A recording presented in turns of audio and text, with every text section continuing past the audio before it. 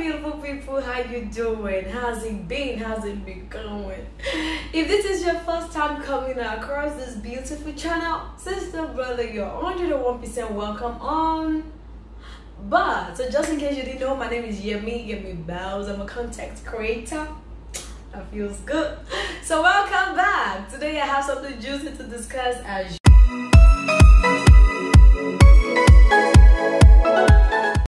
usual. So I posted something on my Instagram. Just in case you don't know, it is YEMI_BALZ.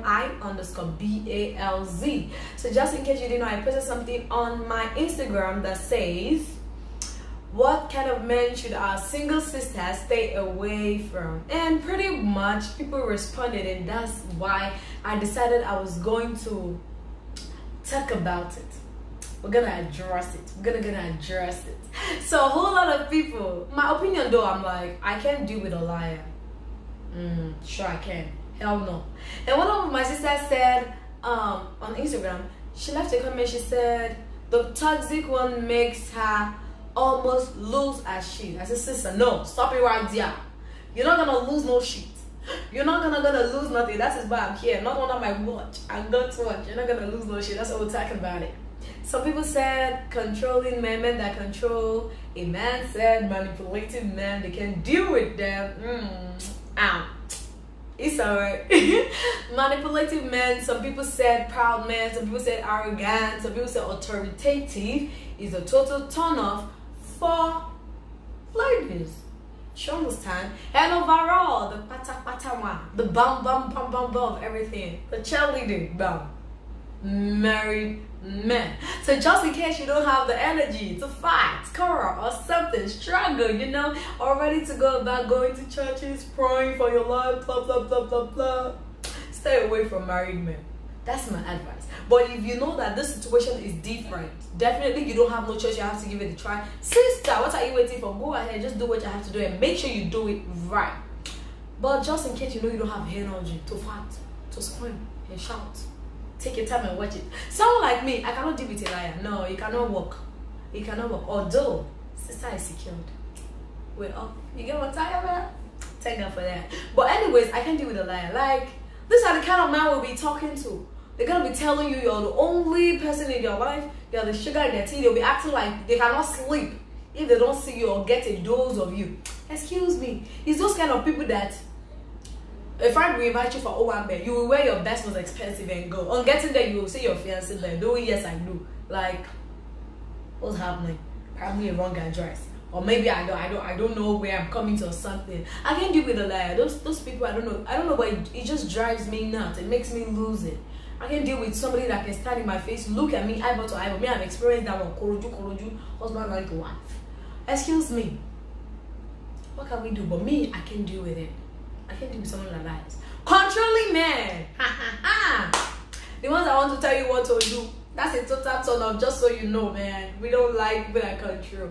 But another one we need to look through is also arrogant man, proud one, and authoritative one. The ones that will take you to the mall, take you, you know, do shopping, spoil you, be giving you some nice spoiling. In the end, you have to carry the bags and baggages by yourself. Or, babe, can you take a picture of this? You can do that in public. Wait. Can you just loosen up a bit? Don't be too stiff. Can you not be stiff? Can you just help your sweet babe take those pictures in those good angles how you like her? And don't be acting up. I don't understand. Manipulative men, like, can we just, can we pass? Now, another one, I feel like this is also like an overall for it, abusive men, both verbally and physically. Someone like me, I wouldn't advise anyone out there to be in a relationship out of pity. I wouldn't advise you stoop low to try and make a relationship work, especially when you already know it's not worth it. Someone like me, I wouldn't say you should still permit somebody that would abuse you verbally. Either use words on you, call you fat, insult you at the slightest opportunity that they get. Don't encourage or don't appreciate your efforts in being a, like, you know, good wife, a responsible one that you try to be. You understand? I wouldn't I wouldn't expect you to accommodate that, because I won't take that. And whatever I can eat, I won't feed you. Whatever I can take, I won't offer it to someone. So I don't see a reason why I should talk about abusive men, either verbally or physically. Like, no effrontery, no impetus. Under no circumstances should you still have the guts, effrontery, and frivolity to come back and even apologize. Another one I would like to talk about is men that mistake insecurity for jealousy. Excuse me, this one kills me the most. Although I have a video, a short clip coming out about that mainly. Men that mistake insecurity for jealousy. Jealousy is it's just like, you know, something where it's a situation whereby something you should have all to yourself, you know, somebody is also taking a part of it. And you know, I understand you to be jealous or something. Like, I understand, okay, probably there's no time, too busy or stuff. Okay, babe, like, I don't like you're always at work, you're too, like, cheating in several ways anyways. But insecurity, number one, you want to have the password to all my social media platforms. Excuse me, what's going on, bro? You need to sit up and take the hell and man up.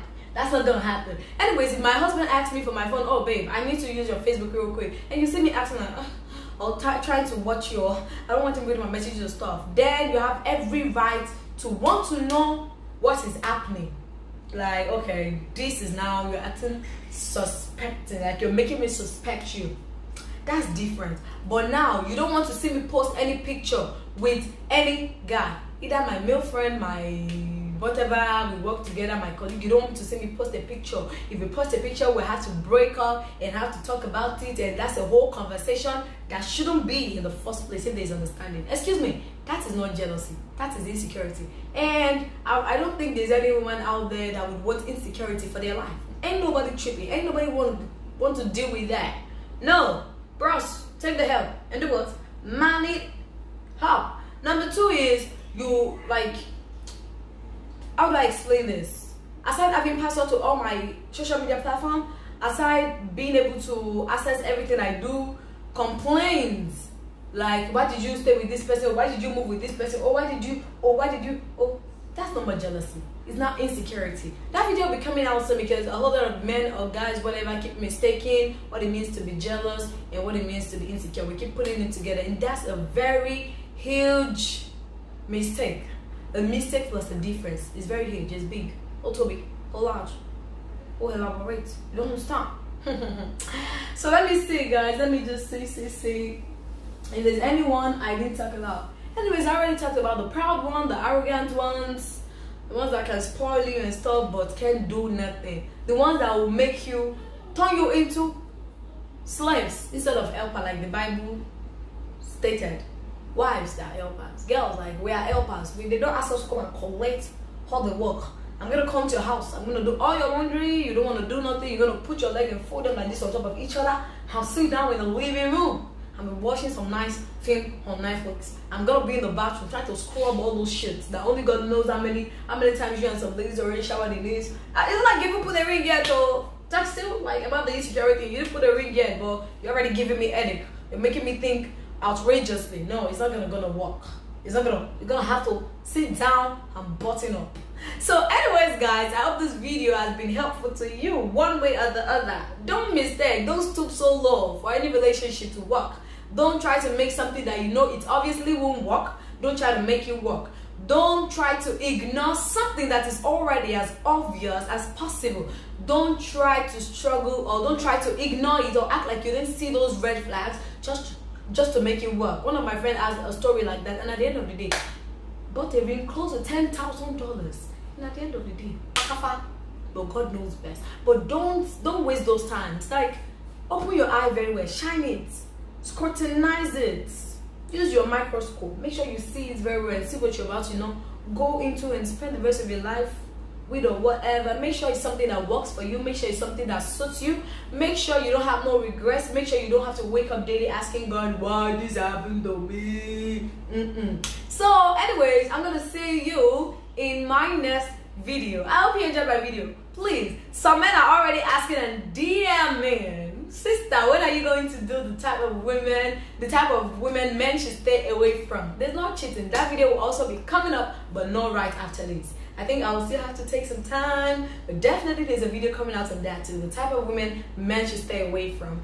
Anyways, guys, I'll see you in my next video. Remember your one and only Yemi Babs. Please and please don't forget to like, share, comment, and subscribe. I love you. Till I see you again. Bye.